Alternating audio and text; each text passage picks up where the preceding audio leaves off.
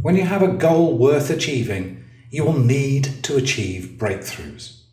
Breakthroughs that take you outside of your comfort zone. Let me share with you how your neurochemicals are empowering you and 4 reasons that this is important for you and your success. Meet your happy chemicals. Now, before we start this exercise, I think that I should share a little about your happy chemicals in your brain. When you understand the role of these 5 neurochemicals, you'll understand why you have to get out of your comfort zone to experience happiness. You see, everyone says that they want happiness, but happiness is not a destination. It's an experience you feel along the journey as you make significant progress towards a goal that is meaningful for you. Neuroscience research has shown us that our happy chemicals, particularly dopamine, are more abundant as we move towards the achievement of our goal. Once we've achieved our goal, our happy chemical production reduces. Every step towards your goal, one that is meaningful for you, triggers more dopamine. The good feelings distract you from any bad feelings you may have had. But the day will come when the habit of moving towards that particular goal disappoints. The same old reward may fail to mask negative feelings and self-defeating talk, meaning you seek a bigger reward to trigger more dopamine. Hence, you have to stretch yourself continuously. And as you grow out of your comfort zone, stretch it again. The second reason you need to move beyond your comfort zone is to grow as a person. I remember when I was something of a fitness freak, going to the gym, running, playing rugby, skiing, and so on. In order to develop my fitness and build muscles, I had to work out, and I had to work out a lot. Every time stretching myself a little more, running just a little further or faster, lifting a little more weight or more repetitions, swimming more laps. Nowadays, if I don't get a few decent swims in every week, I'll still grow, just not in the way I would want. Physical exercise triggers endorphin production, another happy chemical in the brain, though this one is one that relieves pain. Thus, exercising makes you feel good, but quickly the same amount of exercise doesn't trigger enough endorphins, so you exercise more, which creates more pain, or you do something tougher to get the same feel-good feeling.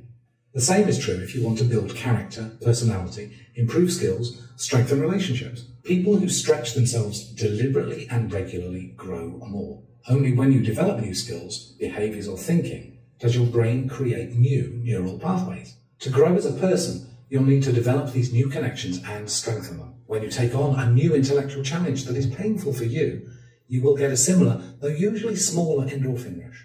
The more you push, the more you trigger. Thirdly, you can never conquer fear if you don't face it. Moving out of your comfort zone is fearful. The anticipation of embarking on a plan to achieve a goal that stretches you triggers the fearful chemicals in the brain. Your amygdala, the emotional centre of your brain, sends out a red alert to all the brain. Your hypothalamus and pituitary gland inform your adrenal glands to produce cortisol. Cortisol causes your heart to race, your palms to sweat, breathing to become shallow, and your digestive tract to shut down. That butterflies in the stomach feeling, as your body is prepared to respond to the threat. You'll freeze, or run away, or stay to fight. The classic and most typical response when you fear is about actioning on your goals is procrastination. The freeze response to fear. Too much cortisol messes with your memories in your hippocampus, fragmenting memory and often associating something relatively benign with something genuinely fearful. Producing dopamine or endorphins enable you to ignore or cope with the bad feelings generated by cortisol and adrenaline. If you don't stretch yourself, stay in your comfort zone, well, you'll not have to face that fear, will you? Until one day, that is, when someone or something else invades your very own comfort zone. Fear is the one thing that stops most people achieving their goals. It could be as simple as the fear of embarrassment. Oh, I'll look silly if I try and fail.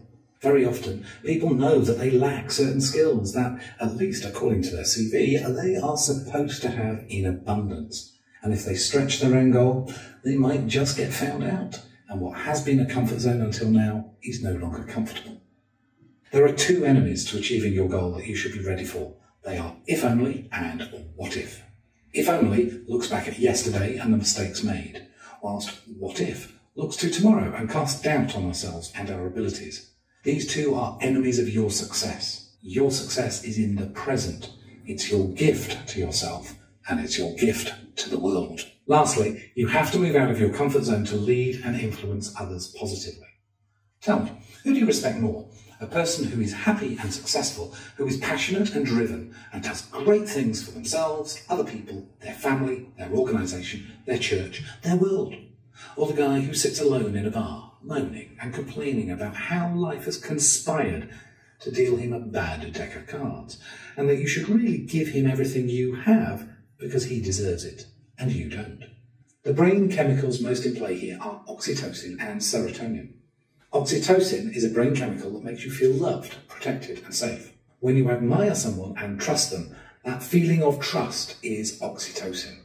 Serotonin is triggered when you feel respected by others and you feel pride. As with all our happy chemicals, next time you need more input to trigger sufficient good feeling. You see, there are leaders who influence others in a negative way. I think of them as the miserable lost. They scoff at anyone who tries to do more. They blame everyone but themselves for their predicament. They haven't a good word to say about anyone. And there are a few people who lead and influence others positively. They are self-confident, passionate, driven, and speak into the lives of others.